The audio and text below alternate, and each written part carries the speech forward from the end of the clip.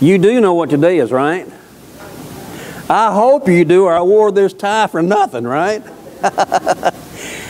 I have often said I'm going to fly my flag anytime I can. If you cut me, I hope I bleed red, white, and blue. I love this nation, don't you? I love this nation. I haven't always, in certain ways, I've always respected it. From the time that I was little, I can well remember that on certain times of the year when we would gather up, my great-grandmother, Mama Lissy, would sit and she would rehearse the family history. If we went to Blackjack Cemetery and we were decorating the graves, she would tell the stories.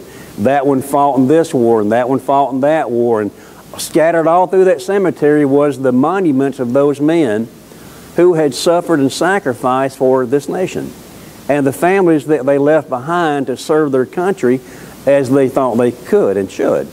And that was in Vietnam, and there was fresh graves everywhere. And so as a young boy looking around, it meant something to me, because the history of our family, the McCraney family, and our lineages, our ancestry, is bathed in blood and written in the blood of this nation. From the time that they came over as immigrants to the time to this today, there has always been a McCraney that's fought for this nation. There has always been someone in our lineage, somebody somewhere in our ancestry, somebody has taken a stand, and somebody has suffered and sacrificed for the red, white, and blue. I hope we never forget that. We seem to be living in a world and in a time and in an age when they're trying to dismiss and dumb down our history. We can't allow that, folks. We cannot allow that. And I've asked before, and I'll say again, if you don't do it, who will?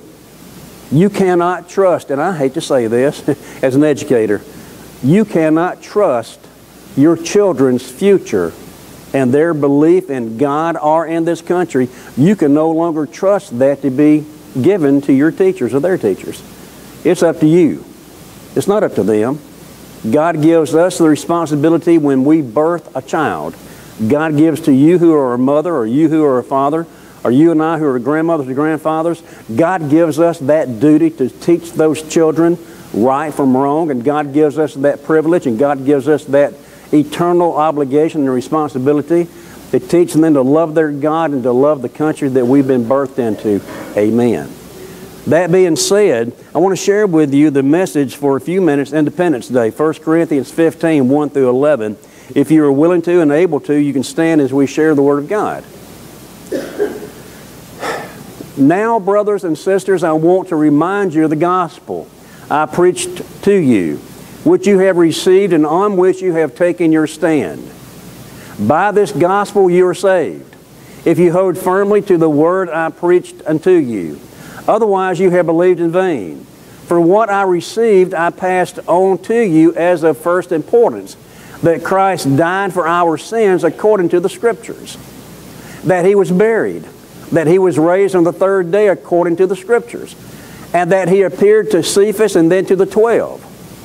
And after that He appeared to more than 500 of the brothers and sisters at the same time, most of whom are still living, though some have fallen asleep.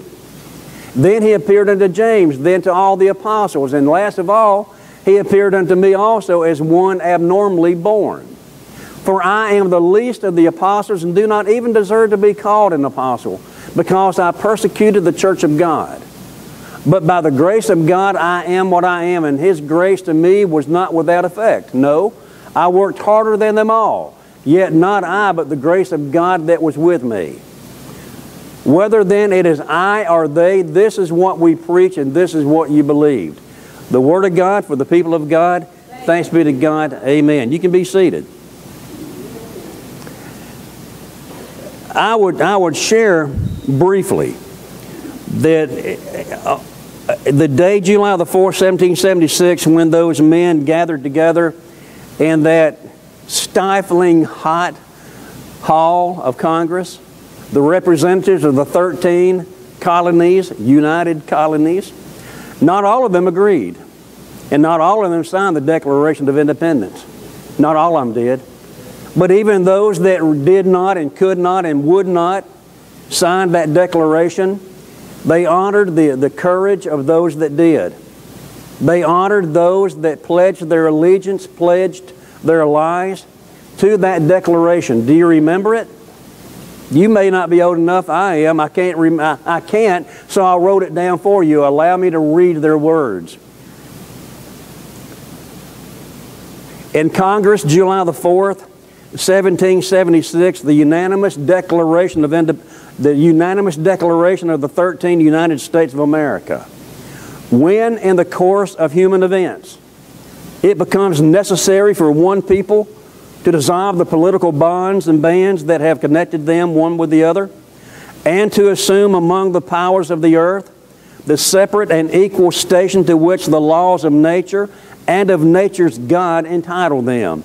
A decent respect to the opinions of mankind requires that they should declare the causes which impel them to this separation.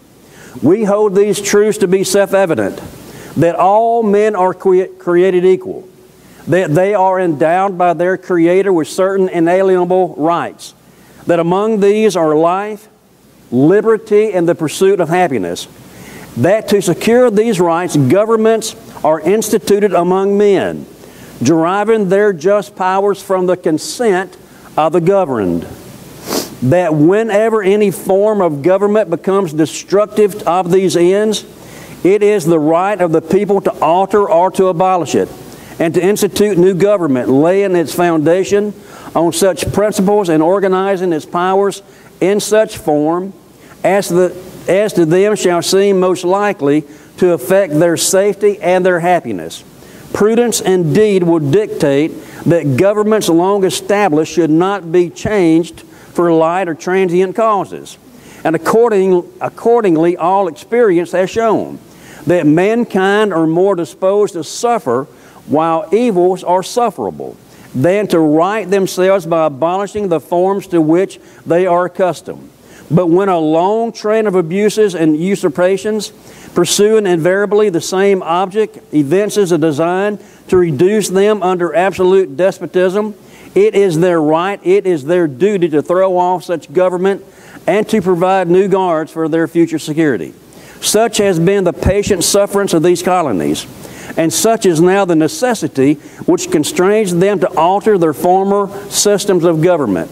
The history of the present King of Great Britain is a history of repeated injuries and usurpations, all having in direct object the establishment of an absolute tyranny over these states. We, therefore, the representatives of the United States of America in General Congress, assembled, appealing to the Supreme Judge of the world for the rectitude of our intentions, do in the name and by the authority of the good people of these colonies solemnly publish and declare that these united colonies are and of right ought to be free and independent states, that they are absolved from all allegiance to the British Crown, and that all political connection between them and the state of Great Britain is and ought to be totally dissolved, and that as free and independent states they have the full power to levy war, conclude peace, contract alliances, establish commerce, and do all other acts and things which independent states may of a right do. And for the support of this declaration, with firm reliance on the protection of divine providence, we mutually pledge to each other our lives, our fortunes, and our sacred honor. Man, I don't know about you, but that still resonates with me, because I see some 50-some-odd men, the best and the brightest that America had, the best and the brightest that the 13 colonies could offer. They stood there shoulder to shoulder, arm in arm and hand in hand, if you would, and they knew what was facing them. They knew the moment, because it had already been obviously shown in all of the 13 colonies the price that would be paid for the rebellion. Many of these men knew when they signed this, and I would offer John Hancock, that signed it, I believe, first, that wrote it big enough. He said the King of England can no longer see that well, so I want to make sure he knows who signed it and whose name it is. And I like that, because they knew that it would cost them. They knew that they would suffer. They knew that they would have to make a sacrifice. They knew that their lives would be completely altered, eternally changed for the stand that they took. Hallelujah. And if I'm not mistaken, I read 4 times in these few words that their dependence and their reliance and their cause was taken from Christ and from Calvary. That these men were Christians. Not all of them. Some of them had differing philosophical and theological beliefs. Some were deists. But there were some among them that were hardcore evangelical fundamentalists, if you take the term. They believed that the Word of God was the Word of God. They believed in salvation by grace through faith. They believed that God was in control. They believed that the sacrifice that God allowed at Calvary of the Son to save sinners like themselves and others, they believed that in that declaration of independence made by God through the blood of a suffering Savior at Calvary some 1700 years ago, at that time, that in that He did could be found that which they were doing. I like that. They look back to their history some 150 years before, and they realized that when the Pilgrims put their foot on American soil, what would be America, they did it so that they could find freedom of religion, so that they could serve their God and they could worship their God according to the beliefs of their hearts. That they could preach, they could teach, they could live, they could love, and they could do so without anyone stopping them or preventing them from serving God as they chose. Hallelujah.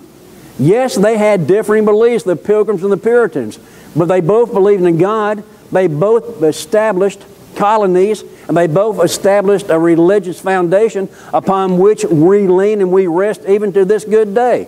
And so we should thank God that they were men and women, and they were men especially of the caliber of these Christians that stood in 1776 in this Hall of Congress and made a stand for the America that was and the America that could be. Amen. As I look at what they did, there's a couple of things I draw from it. One was the prescription of freedom. When they looked at Calvary, when they looked at Jesus, when they looked at what it would cost and what it would take, this is the prescription that the doctor gave. It was one that would remedy the needs of humanity. It was a prescription that was given in love. It would require sacrifice. It would require dedication. It would require commitment to the uttermost, determination, and suffering.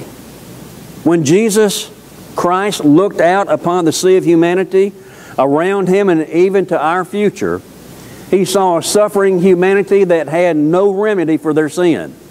Mankind could not save themselves, would not if they could save themselves. Mankind would be utterly damned, doomed, and lost. Mankind would be eternally condemned to hell without any way of salvation. And God in His great grace, God in His great love, allowed the Son of God, God the Son, to suffer, bleed out, and die so that sinners could be saved. Hallelujah. I count myself among that number. Do you? At some point in my life, at some point in your life, I hope it is, that you've taken a stand because of the prescription required for your freedom and my freedom and our freedom. I was a sinner condemned to die. I was a sinner under the judgment of hell itself, and I realized that, recognized that, and I didn't want to die and go to hell. And I said, if you would, at an old Baptist church, on an old wooden bench, with the pastor of that church in flip-flops, a t-shirt with a Thompson Chain Reference Bible, I asked the Lord to save a sorry sinner like me, and bless God, He did. Amen. And when I took that stand, I didn't take it because my mama told me to, or my grandmama told me to, or somebody told me to. I took that stand for Jesus because I know I needed liberation. I needed to be saved. I needed to be set free. I needed the shackles that had bound me, the shackles that still condemned me and held me. I needed something to break the bonds of that slavery, to break the bonds of that bondage, if you would, and set me free. And I accepted that Jesus Christ suffered, bled out, and died to do just that. And I accepted what He did, applied it to my life, and because of that, bless God, I'll see heaven one day, will you. The prescription for freedom. In 1776, They looked out, recognizing and realizing that there was no hope for the colonies unless somebody suffered, bled out, and died. And these men, the men that signed this declaration, I'm not sure, my memory's failing me, so you don't have to forgive me, but I think I'm close. 9 of those men died in battle of the wounds received fighting for the declaration that they signed. 12 of them lost everything and spent time in prison.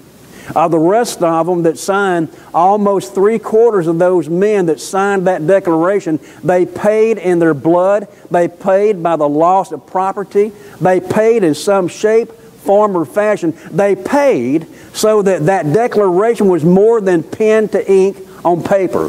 They meant what they said what they meant, and they were willing to back it up with the loss of anything and everything they had.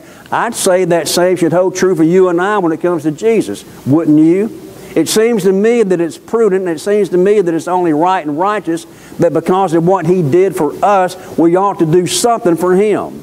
And that's something that we can do, the something that is done for our nation, is those that serve under the red, white, and blue. For us, we serve under a rustic cross and 3 nails that symbolize the suffering of our Savior, the prescription of our freedom, the person of our freedom. In 1776, those men looked out amongst each other. And I was not there, but I can only imagine that they looked out the windows to those boys and girls, men and women that were going about their daily affairs, oblivious to what was going on inside to some extent, unknowing and unaware and probably unconcerned. And yet those men inside that congressional hall, having read, having agonized, and having written this document, and now having signed that document, they looked out realizing their lives would eternally change, that it could not and would not be the same from hereafter, that none of their lives would ever be as it was. Is that not how it should be for you and I with Jesus? I'm not trying to be ugly, but I am trying to be honest. God help us. If we are so uncommitted and we lack the dedication to see the commitment through to the bitter end, if necessary, of what Jesus did for you and I, the person of Jesus Christ, it took a long warrior, not with sword, not with spear, not with a gun, not with any kind of weapon other than the weapon of courage and conviction. And that solitary warrior on the battlefield of eternity suffered, bled out, and died so that you and I could have a stake on what we call freedom. You know, the only thing stopping us from enjoying the freedoms that we have is the courage of our conviction and the dedication to see those things through. The person of our freedom is Jesus Christ. In the Word of God, it proclaims simply this truth. If you and I and others accept and affirm that which Jesus said, that if you will ask me to save you, again, salvation is by grace through faith. I've asked you before, I'll say again, what does Jesus and a Happy Meal have in common? Allow me to elaborate for a second. Have you ever eaten a Happy Meal or a hamburger? Have you ever eaten frozen food, or have you ever eaten canned food? Have you ever eaten anything like that? Of course you have. Did you grow the food? Did you grow the cow? Did you kill the cow? Did you process the cow? Did you follow that cow all the way from where it was to where it wound up? Did you cook it in the restaurant and you ate that Happy Meal? Or you ate that Burger King, or you ate that out of the, if you didn't can it and you ate it, or you didn't freeze it and you ate it, that's faith. What about surgery? I've been cut on so much, I'm going to have like crossword puzzles on me, man, you know. And I didn't. Did you go to school with a doctor or dentist, and yet you let them operate on you? My brothers and my sisters, the same kind of faith it takes for you and I to eat a Happy Meal is the same kind of faith that it takes to go to heaven. Is that somebody made a witness, you accepted their testimony, and you acted in personal faith on that which they said, and you found it to be true. And when you found it to be true, you became a disciple. I am a disciple of banana pudding. I will share the good news of banana pudding and Jesus wherever I may go, because I have a personal witness about banana pudding. And I'm not ashamed to speak the message of truth about banana pudding. And if I can do that about a banana pudding, don't you think I ought to do that about Jesus? Because of the price and the person of Jesus Christ. And also the promise. Golly, my mind is going to slip on me again. One of the most famous British explorers, Drake, Francis Drake, when he was trying to get up and I think it was Drake, if not, forgive me. When he was trying to get up a load of young men to come to the New World, this was the advertisement that was placed on the poles around Britain. I can promise you no more than suffering and possible death. I can promise you nothing more than agonizing cold and heat and enemies and all kinds of dangers. I'm ad-libbing, if you will forgive me. But if you will accept this challenge, you will be part of the greatest adventure that you will ever have in your life. Do you know that they had so many young men show up to get on that ship, they had to turn most of them away? Doesn't that blow your mind? You would think that's horrible advertising. That you and I would think that the threat of death or the threat of injury, that would be something that would be incentive for me to take the adventure. John Drake, if this is the man I'm thinking about, realized that in the human heart is the need of adventure and the need of some uncertainty. And in that challenge itself is found the courage of the individual. That any one of us can sit back and do nothing. But it takes something to stand up and do something. Amen? And so Jesus gives us this promise if we would accept the conditions of freedom. He promises to deliver us from the penalty of sin. He's done that one time forever. My Bible tells me, if I've read it correctly, that He was made sin for us who knew no sin, that we might be made the righteousness of God in Him. And that when we accept Him, we are crucified, buried, and arisen with Him in newness of life. That who I was has been buried in the grace of God. And so there's the promise of release from the penalty of sin. There's the promise of release from the power of sin. I don't have to sin. I choose to. You and I say, Brother Lynn, I can't help myself. This ain't Flip Wilson and we ain't Geraldine. We can help ourselves. We don't have to sin as we do. We can do better. We simply choose not to. We have the power of resurrection in us, do we not? We have the power of God upon us. We have the Spirit of God within us. We have the Word of God in front of us. We have the promise of God around us. We have the power of God through us. We have the resources necessary to wage effective warfare and come out victorious and triumphant, not because I'm able, but because He has proven to be, and I am found if I would in Him. We are promised freedom from the penalty of sin, the power of sin, and one day from the presence of sin. I don't know about you, but I'm somewhat envious and waiting. Don't get me wrong. Do not get me wrong. I'm going to be just as polite as I can until I don't have an option, and I'm going to step aside and let you get on the bus going to heaven if you want to. I want to hang around for a while, amen. But I know I'm going to heaven. Do you? I know I'm going to heaven. Do you know that you know you're going to heaven? Let's get to, do you know? Do you have the assurance if you died right now you'd go to heaven? Do you have that assurance? If you don't have that assurance, you need to find somebody you can talk to so you can get that assurance. Because if you lack that assurance, you will not be victorious in life. You will not know the freedom of salvation. You'll not know come on, Lynn. You'll not know the beauty of the relationship that we have in Christ unless you have the assurance of what Jesus did at Calvary. I know that I'm saved. I know that my sins have been forgiven. I know that my sins have been washed in the blood of the Lamb. I know that I am in Christ. I know that I sin, but I know that I'm saved. And I know that because of what Jesus did, I'm going to die and go to heaven one day. Amen. And because of that, I have at least the courage of my conviction that I'm not scared of life and I'm not scared of death, because I know that whichever way this thing plays, I know one day I'm going to get all the way through the pearlies and stand in the presence of the Almighty. Amen. Well, it is my hope and prayer that you also have that conviction and you have that promise. Independence Day was declared in 1776 by our forefathers. It was declared at Calvary some 2,000 years ago.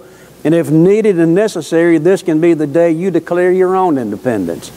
That you're independent not from God, but you can be unshackled from the sins that have bound you. You can find freedom and salvation in Christ Jesus if that's what you need. As we stand and we sing a closing song of invitation, would you come and would you do